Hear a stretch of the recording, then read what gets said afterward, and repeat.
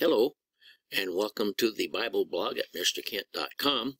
I'm Mr. Kent, and today we're going to take a look at chapter 27 in Genesis, and it's going to be a little longer than I'd like them to be, but there's a lot of material here. And so we'll just start right away. I'm going to be using the New King James Version to read from. When I put something on the screen, it will be the original King James Version. And if you're watching from the website, just to the right of this video, there's a link to BibleGateway.com. You can follow along there, or you can grab your Bible and follow along. But we're going to have to get started because this is going to take a while. Now, if you remember, well, if you read chapter 25 with us, Jacob and Esau were brothers. Esau was born first, Jacob was born second. Esau had the birthright, but he sold it to Jacob for some stew that Jacob cooked up, and because he was out hunting and apparently didn't catch anything, and he came home weary. And by the way, when they went out hunting, it took several days. It wasn't just a hop on the four-wheel drive and go take your rifle and go shoot something. So anyway, so now we are several years later. The boys have grown up, and they are grown men, and Isaac, their father, is getting very old, although he's got a long life ahead of him, but he can't see anymore. His eyes have failed him, and so he's probably wishing he was in heaven. Okay, so chapter 27 and verse 1. Now it came to pass, when Isaac was old, and his eyes so dim that he could not see, that he called Esau his older son, and said to him, My son? And he answered, Here I am. By the way, at this point in time, Isaac has no idea that Esau had sold his birthright to Jacob. So this is unbeknownst to him, apparently. Verse 2. Then he said, Behold, now I am old, I do not know the day of my death. Now therefore please take your weapons, your quiver, your bow, and go out to the field and hunt game for me, and make me savory food such as I love, and bring it to me that I may eat, that my soul may bless you before I die. So he's asking him to go out and find him, because all through the time that Esau was growing up, he would bring food home, and Isaac would just feast on it, and he really loved his son, and so he wanted him to go out and do that. And then he was going to bless him because he wasn't sure how long he was going to live. So that's where we are, and he tells him to go out. And then when he comes back, he says, in verse 4, he says, that my soul may bless you before I die. Now, a soul is a permanent thing. It doesn't die. Your soul will never die. You'll either end up in heaven and your soul will be blessed there, or you'll go to hell and your soul will be tortured there. But your soul never dies. So what he says is I'm going to bless you with an eternal blessing. Now, back in chapter 25, when Esau sold his birthright for the food, that was like a binding agreement between the boys, but it was a carnal agreement, and this one would be a permanent agreement. All right, so now verse 5. Rebekah was listening when Isaac spoke to Esau, his son. Now, notice that. When Isaac spoke to Esau, his son, and Esau went to the field to hunt game and bring it. Verse 6. So Rebekah spoke to Jacob, her son, saying, Indeed, I heard your father speak to Esau, your brother, saying, and then just before we go on to what she heard him say, I want you to notice that it's kind of a dysfunctional family here, because Isaac called Esau his son, and Rebekah called Jacob her son. So they were like separated that way. Now, one reason we know from previous chapters that Rebekah probably was watching over, trying to help God raise Jacob, because she had been promised that he was going to be ruler over his older brother. And so when God spoke to her about what was going on inside of her womb, so she's been really, you don't need to help God, but she was going to make sure that he was raised right. So she said to him in verse 7, Bring me game and make savory food for me, that I may eat it oops, wait a minute. This is what she's telling Jacob that Isaac had said. So verse 7, Isaac had said, bring me game and make savory food for me, that I may eat it and bless you in the presence of the Lord before my death. So this is something that he's going to do in the presence of the Lord. He's talking about his soul blessing him, so it's going to be something that is a God thing. Okay, verse 8. Now therefore, she says, my son, obey my voice according to what I command you, and go to the flock and bring me from there 2 choice kids of goats, and I will make savory food from them for your father, such as he loves. Then you shall take it to your father, that he may eat it, and that he may bless you before his death. So she's sending him out to get two animals, and of course she's they're kids, they're young, and so their fur is going to be real soft and more like a human being that's hairy. And so she sends them out for 2. I'm sure one's going to be that she cooks, and the other one she's going to use she's going to skin it and make gloves and so forth, as we're going to see.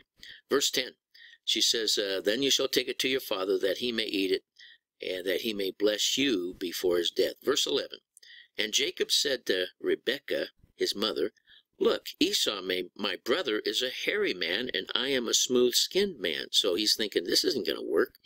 Verse 12, perhaps my father will feel me, and I shall seem to be a deceiver to him, and I shall bring a curse on myself and not a blessing. So he's concerned, because there's no way that Isaac is going to think that he is Esau, because Esau, as you might remember, was a hairy guy, and so this doesn't make any sense to him. Verse 13, but his mother said to him, and by the way, I got to hurry through this. This is a long chapter. His mother said to him, let your curse be on me, my son, only obey my voice and go get them for me. So, and there's a comma there. She says, obey my voice and go, and then there's a comma, and get them for me. So she's commanding him to get out there and get them, and hurry up about it. Now, verse 14, and he went and got them and brought them to his mother, and his mother made savory food, such as his father loved. So Isaac was definitely like the food that was cooked, and she's going to deceive him and make him think that it's what Esau brought in from hunting. And by the way, this was going to take more than one day, because of all the things that are going on here. When when Esau went out hunting, he had to travel a ways. He had to find the game, and he had to kill it, and then he had to skin it and clean it and drag it back home. So this wasn't going to happen overnight. This is going to take a couple days, okay? But she wants him to hurry, because there's no knowing how long it's going to take. So verse 15, then Rebekah took the choice clothes of her elder son Esau, which were with her in the house, and put them on Jacob, her younger son. So she hadn't done the laundry yet, and so she's got Esau's clothes, and they're going to have the smell of a hunter, of an outdoorsman, and so she's going to have him wear the garments, and that'll help with the smell. Verse 16, and then she put the skins of the kids of the goats on his hands and on the smooth part of his neck. So she did some sewing, some real quick sewing, and must have made some gloves and some kind of an outfit to go around his neck, so that he would feel all hairy and just like his brother. So this took a little bit of time. Verse 17, then she gave the savory food and the bread which she had prepared into the hand of her son Jacob.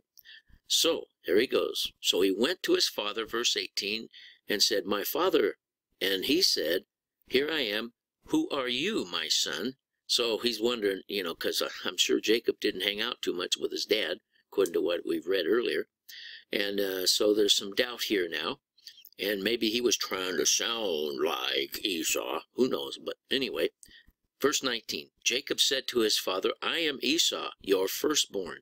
So there's a lie. I have done just as you told me. Please arise, sit and eat of my game, that your soul may bless me. So there's the word soul again. This is going to be a permanent blessing. And so he's trying to fool his dad. But Isaac said to his son, how is it that you have found it so quickly, my son? And he said, because the Lord your God brought it to me. Now here's an interesting thing. First of all, he's telling another lie. And Isaac says, it hadn't been that long. It's only been a day or so, and you're back so soon. And then Jacob says, the Lord your God brought it to me. So here's an interesting thing, because at this point in time, as we will see in ongoing chapters, we'll see actually where Jacob turns his life over to the Lord. But at this point in time, he's saying, it's like your God, Dad, not mine. So it doesn't say that word for word there, but he says, your God brought it to me. Verse 21. Then Isaac said to Jacob, please come near, that I may feel you, my son, whether you are really my son Esau or not. So he's hearing this voice. And of course, when you go blind, or when people are blinded, their other senses become much more sensitive. And so he's really got some doubts from what he's hearing. In verse 22, so Jacob went near to Isaac his father, and he felt him and said, the voice is Jacob's voice, but the hands are the hands of Esau. So apparently Rebekah did a pretty good job of seamstress work, and made his hands feel like, using the kid's skin, made some nice gloves for him. And so he says, your hands feel like Esau. In verse 23, and he did not recognize him, because his hands were hairy like his brother Esau's, and so he blessed him. Okay, so here he is. So now Jacob has just gotten the blessing of the birthright that would be turned over to him. In verse 24, then he said, are you really my son Esau? And Jacob said, I am. So there's still some doubt in Isaac's mind. Verse 25, he said, bring it near to me, and I will eat my son's game, so that my soul may bless you. So he brought it to him, and he ate, and he brought him wine, and he drank. So it was a feast. Isaac enjoyed it, and he, all this time he had all these doubts in his mind, but it was so convincing to him that he blessed him. Verse 26, then his father Isaac said to him, come near now and kiss me, my son. Still some doubt.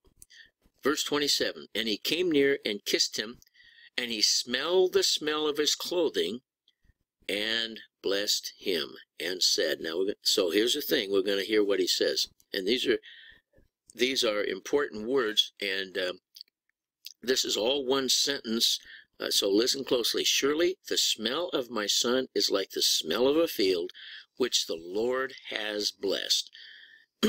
Therefore, may God give you, so it's the smell of a field, and he's considering this is God's blessing.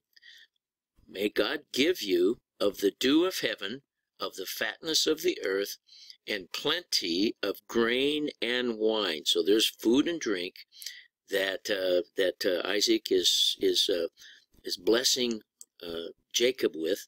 In verse 29, let peoples serve you, and nations bow down to you.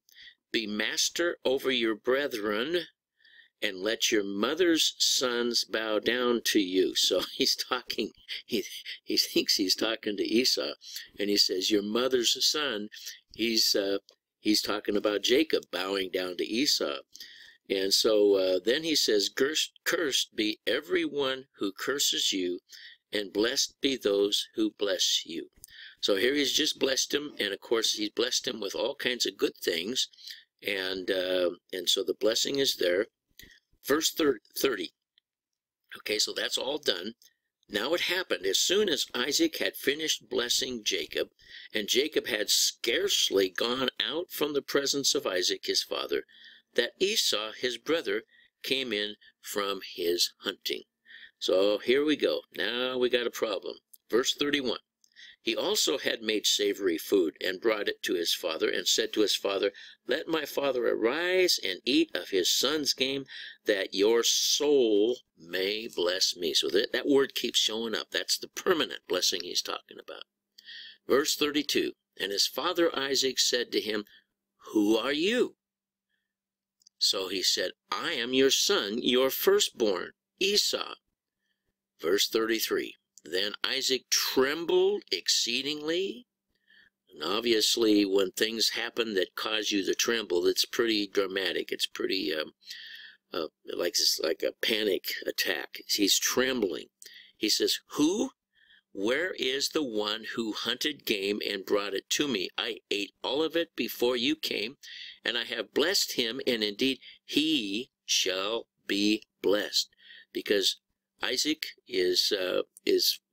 recognizes that he's made a mistake, but once he has made that blessing from his soul, it's done. It's permanent.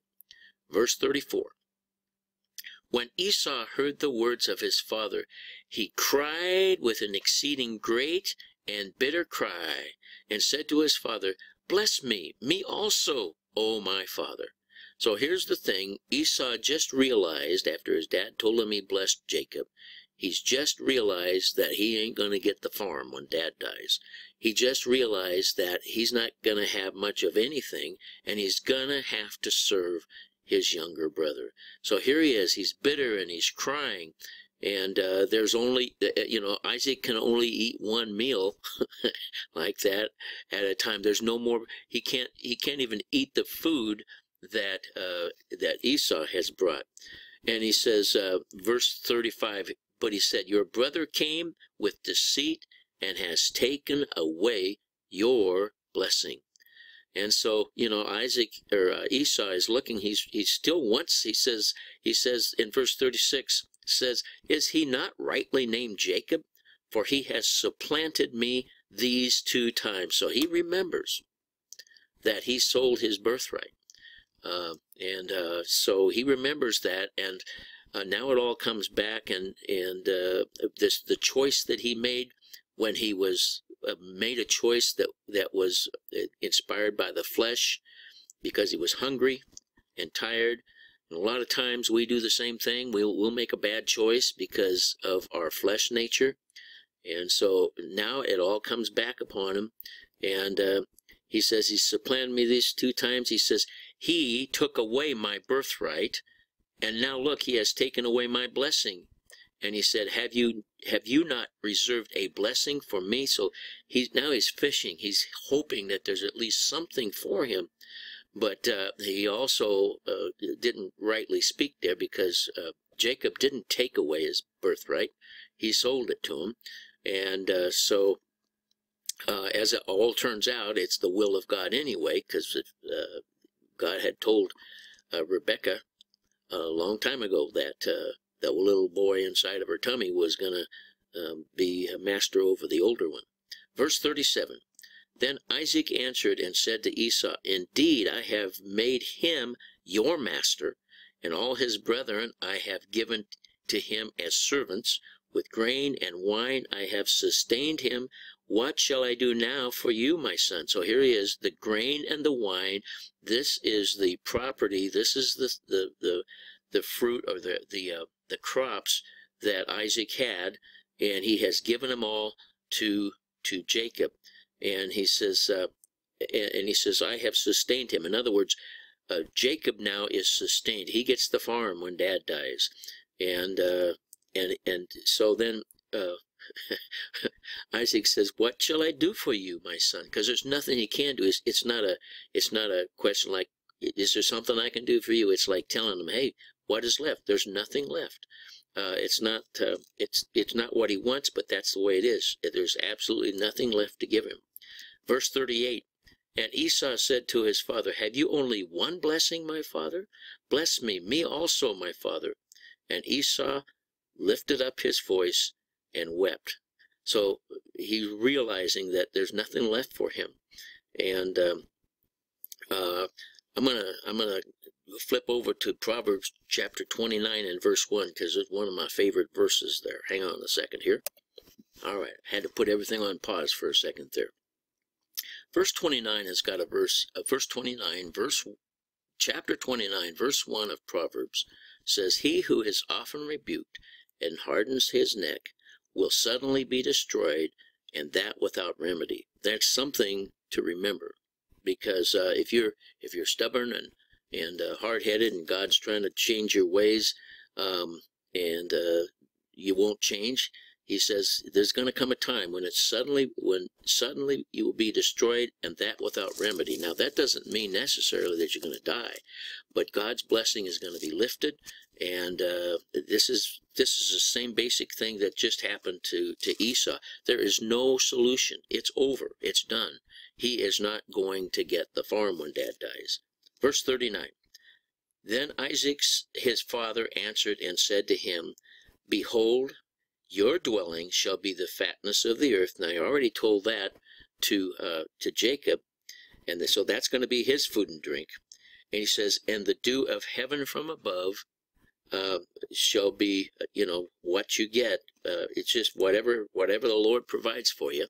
Verse 40, he says, "By your sword you shall live, and you shall serve your brother. And it shall come to pass when you become restless that you shall break his yoke from your neck." So, in other words, you're going to serve him on the farm, and if you decide you want to serve him on the farm, you can break the yoke, but then you're out on your own.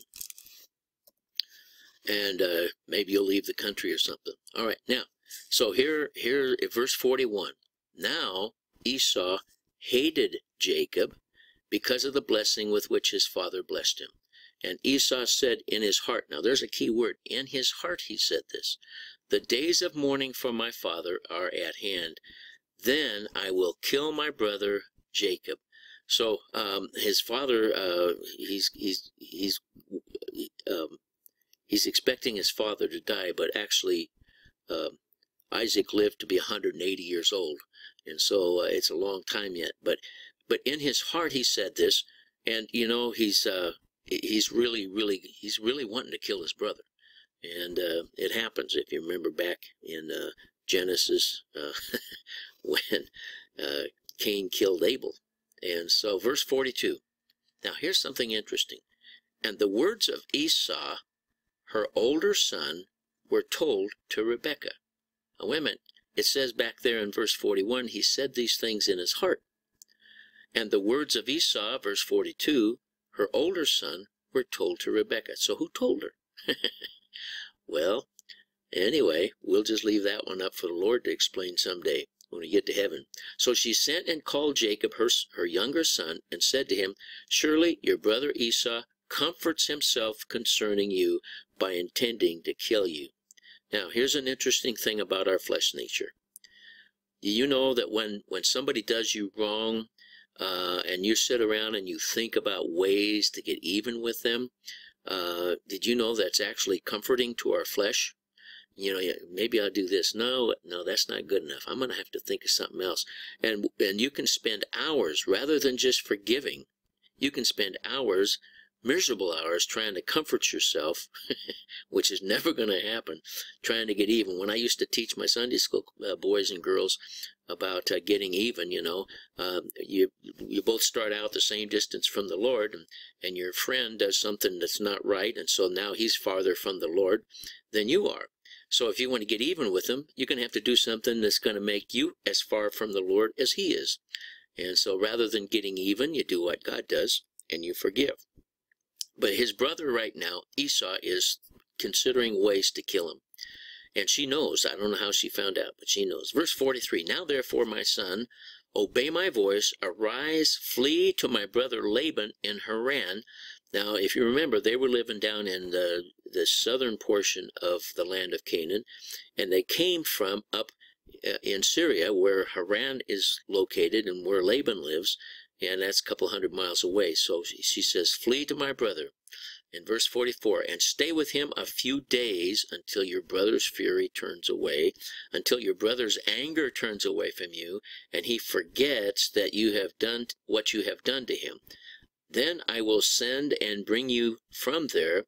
Why should I be bereaved also of you both in one day. So she's worried that Jacob's going to get killed. So she says, you need to get out of here and go up north and stay with my brother. Excuse me. And then in a few days, in her mind, in a few days, he'll forget it. And so she's hoping that he will forget it. But of course, as you probably know, that he's not going to forget it. And time will go by and he will forgive. But at this point in time, he's looking for ways to kill Jacob. And Jacob is going to be looking for ways to get out of there. Verse 46, here's an interesting verse. And Rebekah said to Isaac, now she's talking to Isaac. And she says, I am weary of my life because of the daughters of Heth. If Jacob takes a wife of the daughters of Heth, like these who are the daughters of the land, what good will my life be to me? And so Esau had married some of these ladies back in chapter 26, verse 35, which we won't take a look at. But he deliberately married some of these ladies, and so they're around, you know, because they're in the area there. So it's just driving her crazy. So she tells Isaac, I do not want him to marry one of these girls. So there's chapter 27, and I went through it as fast as I could. There's a few lessons there to be learned, and some things that we're going to have to ask God about when we get to heaven and get the answers to. But basically, the difference is Jacob was blessed, and he's going to, it says he'll be blessed with plenty of grain and wine, and people will serve him, and he's going to be master over others, and people that curse him will be cursed, and all those things. Blessed, they're blessed things, okay? And Esau, who lives according to the flesh, is going to be, he's going to be, you know, you reap what you sow. You sow to the flesh, you reap destruction. Well, he's going to reap what he's sowed. He's lived to the flesh, and he's going to have to just live by the flesh. Well, anyway, so that's enough for now. This has gone way too long anyway, but I hope that you will learn something from this, and I pray that you'll put your trust in the Lord Jesus and let him teach you what's right, what's wrong, and what to do and what not to do, and read your Bible. And thank you, and God bless you.